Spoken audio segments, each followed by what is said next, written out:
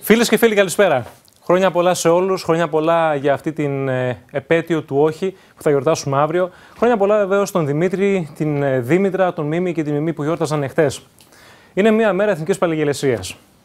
Είπαμε ένα όχι στον κατακτητή, ξεφορτωθήκαμε αυτόν τον κατοχικό ζυγό και όλα αυτά βεβαίως έγιναν με την αυταπάρνηση, με την αυτοθυσία πολλών ανθρώπων που κατάφεραν μέσα από τον αγώνα τους να βοηθήσουν να ξεπεραστεί αυτή η δύσκολη περίοδος της Ελλάδος. Άμυνα λοιπόν μοναδική ενδεχομένως στις περιπτώσεις αυτές είναι η γνώση. Η γνώση η οποία πηγάζει από το παρελθόν, η γνώση και η παιδεία που πρέπει ένας λαός να έχει, ώστε να μπορέσει να αντιμετωπίσει τους εχθρούς που έρχονται από το εξωτερικό ή και τους εσωτερικούς εχθρούς. Αυτούς που προσπαθούν να καταστρέψουν την ιστορία του και αυτούς οι οποίοι χτυπάνε στα θεμέλια ενός λαού, προκειμένου να ξεχάσει τις ρίζες του και έτσι πλέον να γίνει βορρά σε οποιονδήποτε επιβουλεύεται την δική του γη, τον δικό του πολιτισμό, οτιδήποτε τέλος πάντων συνδέεται με ένα λαό. Το σημερινό θέμα όμως αφορά την γνώση. Τη γνώση η οποία προέρχεται από το παρελθόν, συγκεκριμένα από την αρχαιότητα, από τους αρχαίους επιστήμονες και φιλοσόφους. Μια αρχαιότητα η οποία ήταν γεμάτη μυστικά, εκείνη που γέννησε τους Πυθαγόριους. Τη θεωρία του Πυθαγόρα, τον χρυσό αριθμό φ, θα δούμε τι ακριβώς σημαίνει αυτό και γιατί αυτοί οι αριθμοί έχουν σημασία για εμάς όλους εδώ πέρα, ακόμη και στη σημερινή εποχή. Μιλάμε για κάποια θέματα τα οποία μπορεί κανείς να βρει λύσεις στην σωματική του και ψυχική του υγεία, εκμεταλλευόμενος σωστά την θεραπεία που μπορεί να του προσφέρει η γεωμετρία, η Ιερή Γεωμετρία, καθώς επίσης και οι ναοί του παρελθόντος. Θέλω να τονίσω κάτι. Με αφορμή την σημερινή επέτειο, μάλλον την αυριανή επέτειο που θα γιορτάσουμε του όχι, ο κ. Υπουργός Κωνσταντίνος Αρβανιτόπουλος μίλησε και στην ομιλία του ανέφερε χαρακτηριστικά κάποια πράγματα τα οποία θέλω να δούμε τώρα στην κάρτα που έχουμε ετοιμάσει για σας. Λέει λοιπόν ο κ. Υπουργός, έκανε μάλλον εκτενή αναφορά στα όσα γράφει ο Θουκυδίδης στον επιτάφιο. Και λέει: πιστεύω ότι η σημερινή επέτειος και το έμπος 40 σηματοδοτεί τον τρόπο, η αυταπάρνηση, ο πατριωτισμός είναι οι αξίες που πρέπει να επανέβρουμε για να μπορέσουμε να ανακάμψουμε.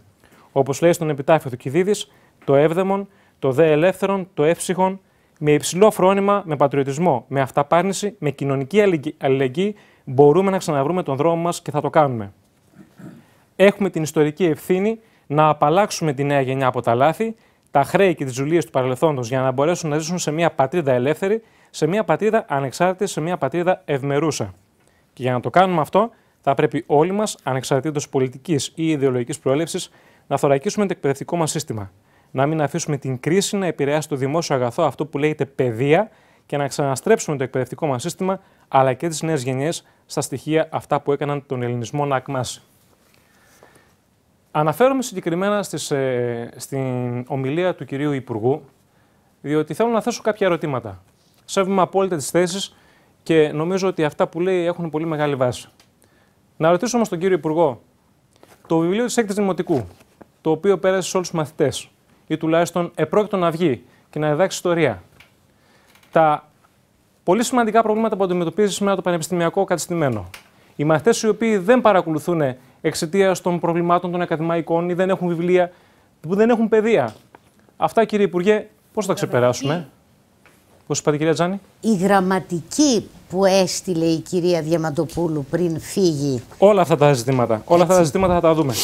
Και εκεί λοιπόν που θέλω να καταλήξω είναι ότι ακριβώς, κύριε Υπουργέ, στο θέμα το οποίο θίγεται και το σέβομαι και το αναγνωρίζω απόλυτα είναι η παιδεία.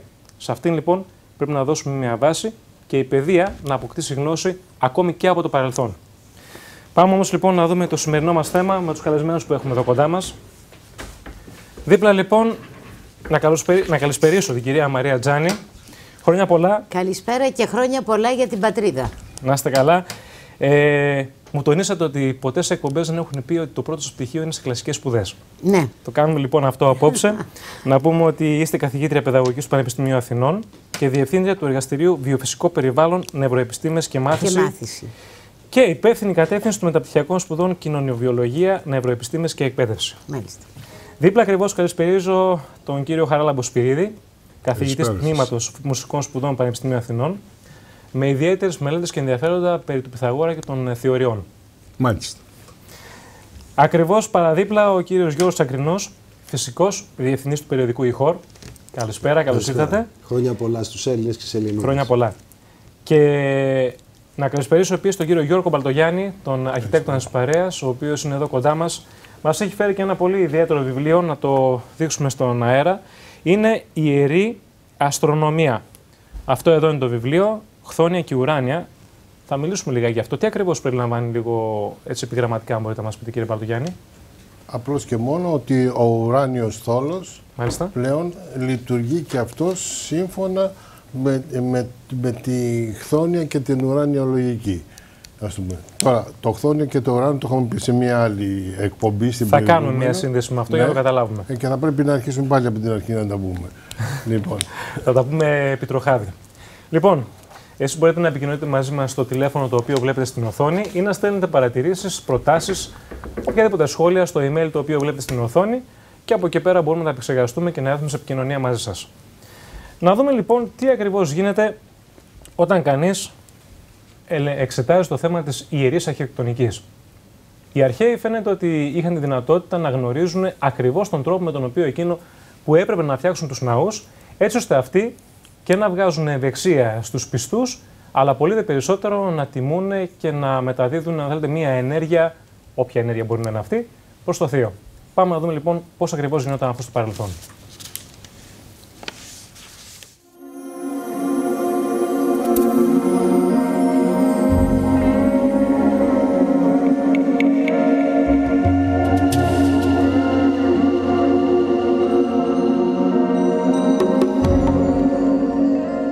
Before the Greeks.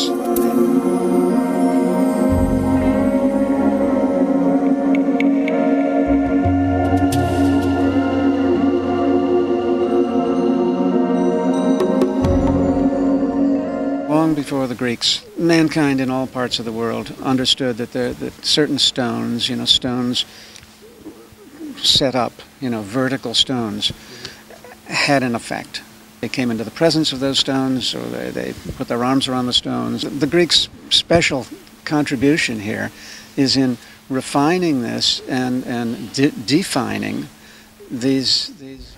Όπως αντιλαμβάνεστε, προκύπτουν προβλήματα, αλλά αυτά μπορούμε να τα διορθώσουμε. Δεν πειράζει, είναι ο δαίμον, όπως λένε άλλοι του τυπογραφείου, εδώ πέρα είναι ο δαίμον της τηλεόρασης. Πάμε λοιπόν να δούμε τι ακριβώς γίνεται όταν η γεωμετρία είναι πανταχού παρούσα. Και να δούμε βεβαίως το βίντεο 3, το TIC 53, στον αγαπητό φίλο σκηνοθέτη τον Νίκο Τουλούντζη.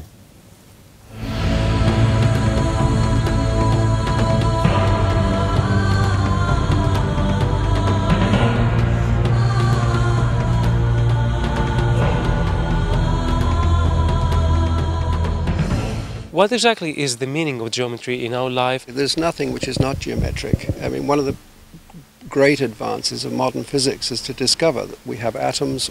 Every atom relates to every other atom in a purely geometric way, and when an atom is at its normal stillness, as it's called, it's a sphere, it's in spherical form. So I don't think there's anything that doesn't have geometry, but as one of the great Greek philosophers said, nature loves to hide, and these stones we have all around us have been cut into geometric forms to make into a temple. And that is, they've been cut from their original state. But every tiny crystal in these stones is geometric in nature. We're looking at each other. Your eye is perfect geometry. My eye is a perfect piece of geometry. The most perfect geometric shape is a sphere. And that's what Plato insisted the whole universe was. Now we have a theory about the universe having started from a point singularity. They call the Big Bang a point singularity. Well, there's no other shape it could be but like a firework display. It must be spherical. So the modern Big Bang theory confirms Plato's view that the whole universe. But he said it was smooth, which is very interesting. And that actually brings me to the geometry of a single pebble. I believe the Pythagoreans probably taught that what one had in one's hand could be considered to be a metaphor or a tactile metaphor for the whole of the universe. And if we want the mystery of how we as an individual, we are different, everybody's different from each other, yet we all call ourselves human, so we have that connection. But the way in which we relate to the whole is through the senses to begin with, and then it goes into the intelligible world. Why do you think that the golden section is a secret of nature? The golden section is sometimes referred to also as the golden mean or the divine ratio or divine proportion. It was referred to as the cut in the time of Plato, Pronunciation you would know better. Hey, tome. Tome. The cut. And the question is, if you take any magnitude or segment length, where is there a place that you can cut it so that the pieces that you end up with are in a relationship that is also the same as the relationship of one of those pieces to the whole? Now, if you cut it in half, you would have 1 to 1 would be the relationship of the two pieces, and then one of the pieces would be 1 to 2 in terms of the whole. There is one and only one unique place where you can cut it, divide it, such that the smaller segment is to the larger in the same relationship, same ratio, as the larger segment is to the whole. You thus naturally get, through a single segmentation, proportion immediately from a single cut.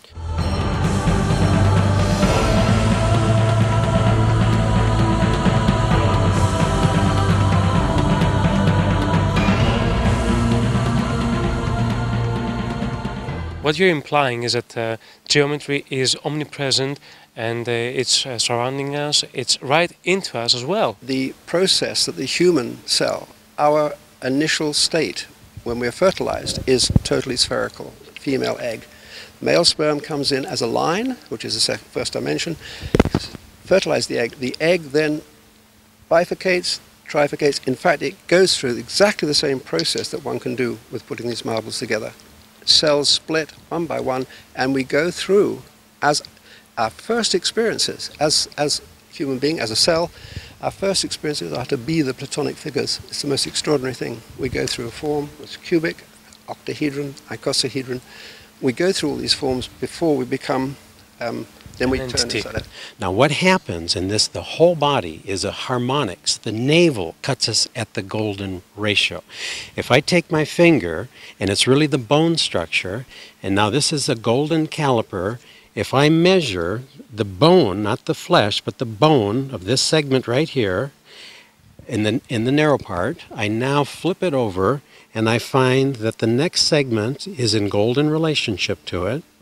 We then flip it over and take the narrow part, do the same thing, measure this, flip it over, and we find that the next piece is the sum of the previous two. So this is equal to those two added together. One of the things that nature likes to do is to take this, what is an incommensurable or irrational number, transform it into whole numbers, and that's where we get the Fibonacci series of numbers. So that if you count the leaves on a tree, you're never going to count an irrational number of them. There's going to be 1, 2, 3, 5, 8, whatever. There's going to be a whole number. And the thing about the Fibonacci numbers, which again, they simply go 1. Well, it starts really with 0. You get 0, 1. You add the two together, you get the next number. So 0 plus